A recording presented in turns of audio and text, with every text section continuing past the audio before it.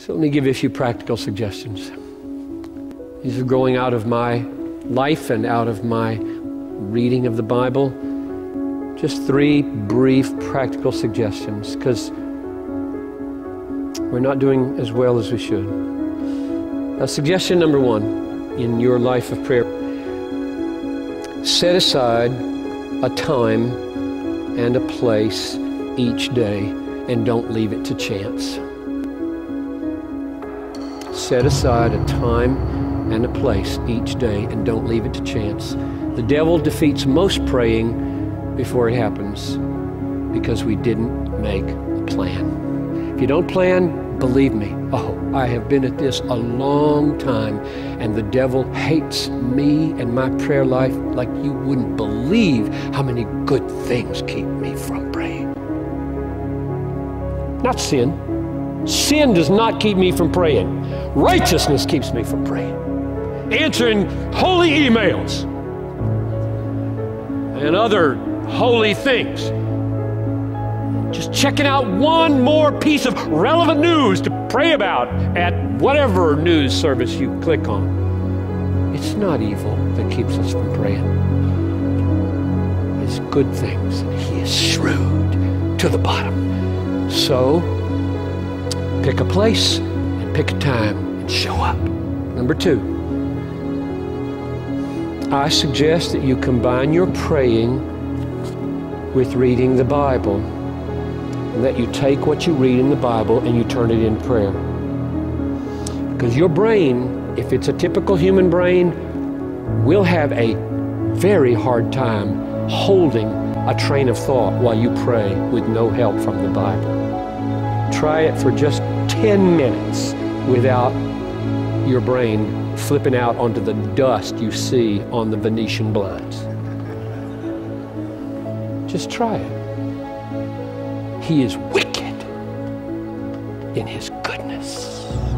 It needs to be dusted. Wouldn't be sin to get up and dust it, would it?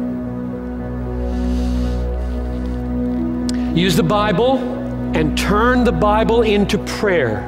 Read, pray, read, pray, read, pray, read, pray, as long as you want to or can. That's number 2. Number 3, I suggest that you pray in concentric circles. You can either pray from the outside in or the inside out. And what I mean by concentric circles is, I'm the most needy spiritual person I know. At least I know my sins better than I know anybody else's. So I pray about me a lot. Have mercy upon me. Convict me. Kill me. Change me. Guard me. Humble me. Destroy those aspects of me. I pray about me a lot because of how sinful I am. And then you move out from me to my family. Pray about Noel. Pray about Talitha. All my sons, all my daughters-in-law, all my grandchildren. That's another circle. Then I move out from there to the staff. I can name the staff and the elders. And then I move out to you, the church. And then I move out from there to the wider movement of Christ around the world, our missionaries and the whole global cause of Christ. And then I move out from there to the political, historical arena of the world. I generally don't pray about galaxies or anything like that, but my universe, as far as prayer goes, stops pretty much at the planet. I don't pray for the devil or angels. I don't see any reason for doing that in the Bible. So, or you could go the other direction, move from the outside in, just whatever. And at every one of those concentric circles, if you wonder, why do you put God at the middle? It's because He's in every circle. And the main point of every circle is, hallowed be thy name. Thy kingdom come, thy will be done. And only then do you get to, give me some bread today. Your name hallowed, your kingdom arriving, your will on the planet done the way it's done in heaven and in my life. Those are in every circle. That's why He's not anywhere in the concentric circles. So those are my 3 suggestions. The hard truth is, we Christians don't do very well. We've done some surveys over the years at Bethlehem. It's pretty sad when we do them. I don't like to do them. I get discouraged. We don't pray very much. Pray at meals, maybe, unless we're still stuck at the adolescent stage that thinks good habits are legalism. We may whisper prayers before a tough meeting that we're walking into. We may throw him a kiss as we crawl into bed. But we don't set aside significant, regular, daily, disciplined time to pray in those ways much. And we don't think it's worth it to meet with others to pray, by and large.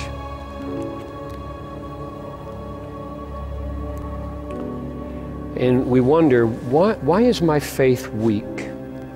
Why is my hope feeble?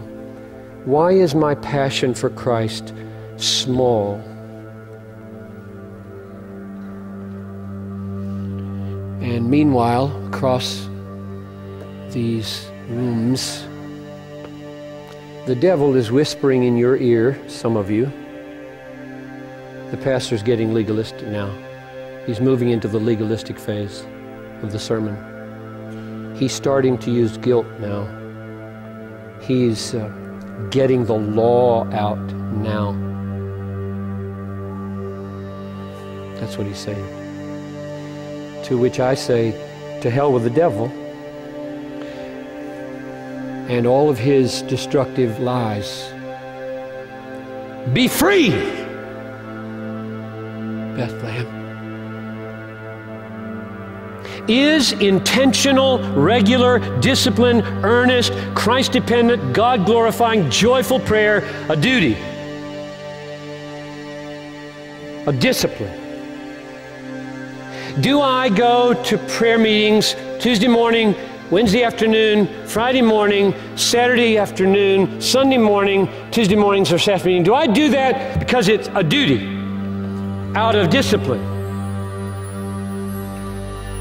Well, you could call it that. It's a duty the way it's a duty for a scuba diver to put on his air tank before he goes underwater. It's a duty the way pilots should listen to air traffic controllers. It's a duty the way soldiers in combat should clean their rifles and load their guns. It's a duty the way hungry people eat food. It's a duty the way thirsty people drink water. It's a duty the way a deaf man puts on his hearing aid. It's a duty the way a diabetic takes his insulin. It's a duty the way Pooh Bear looks for honey. It's a duty the way pirates look for gold. So you can call it duty if you want. It is like that. I hate the devil. I hate the way he is killing some of you by persuading you it's legalistic to do regular, set-aside, disciplined praying. I hate the devil and the way he's killing you.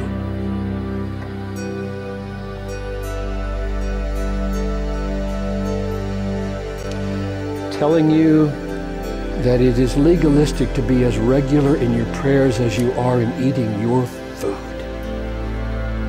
in sleeping, in internet use. Oh, we struggle with those, don't we? Legalistic to eat 3 times a day. I think it is. Sleep every night, for goodness sakes. Mix it up.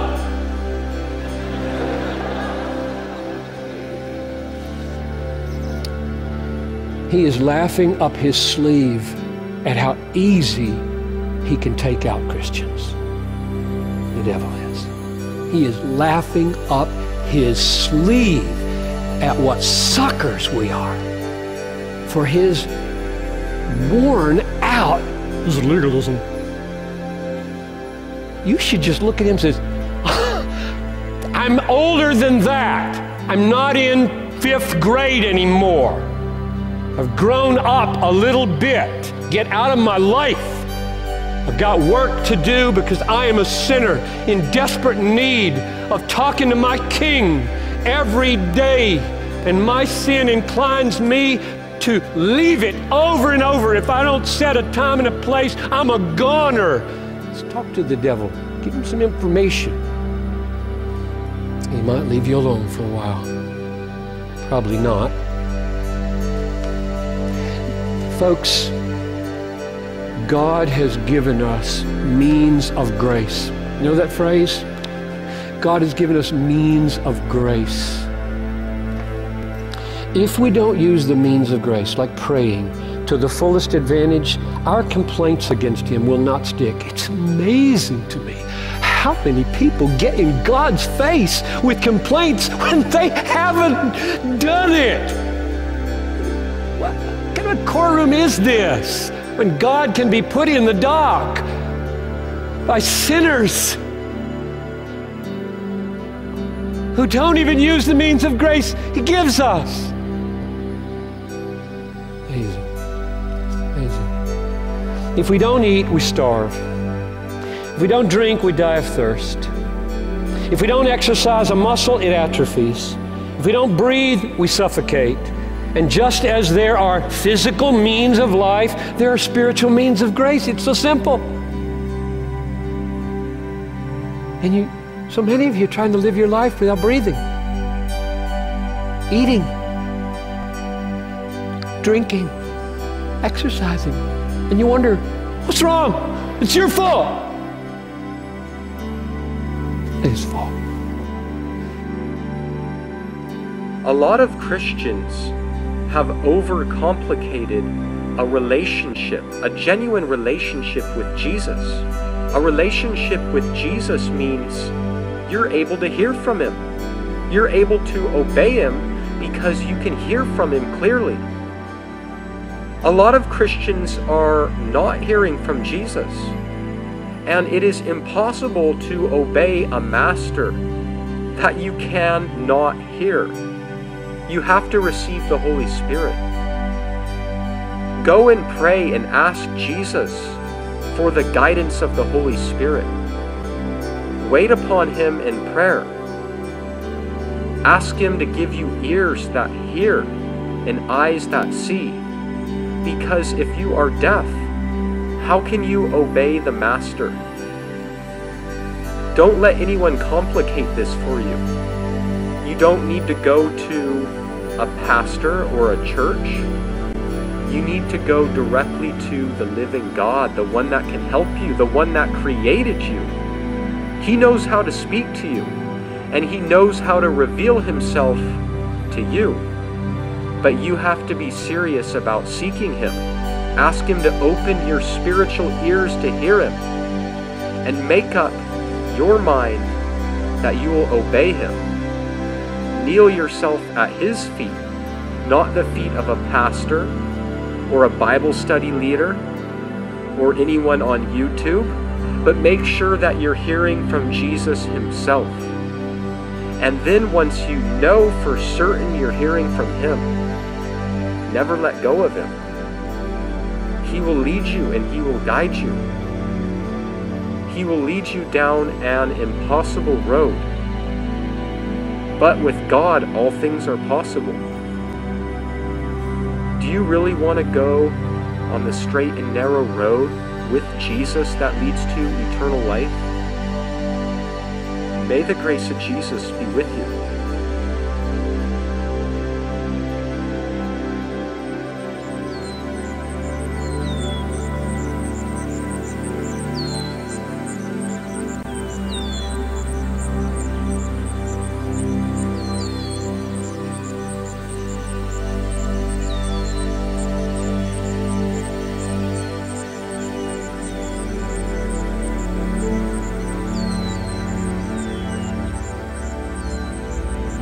Do not worry about your life, what you will eat or what you will drink, or about your body, what you will wear.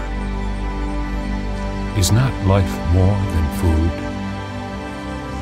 and the body more than clothing? Look at the birds of the air.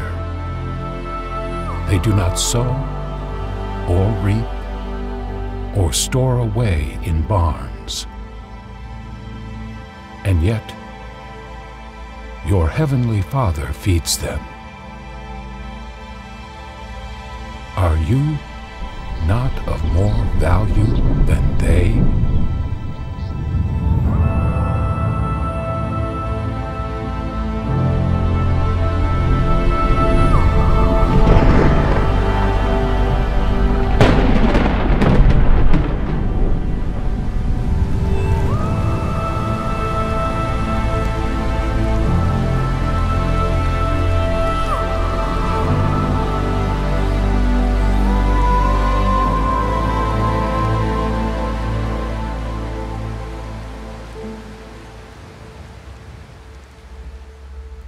And which of you, by being anxious, can add a single hour to your span of life?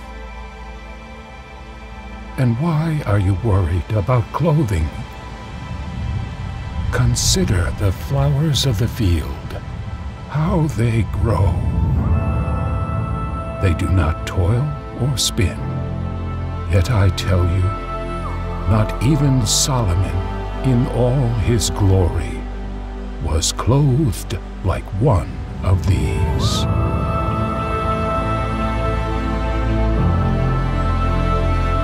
But if God so clothes the grass of the field, which today is alive and tomorrow is thrown into the fire,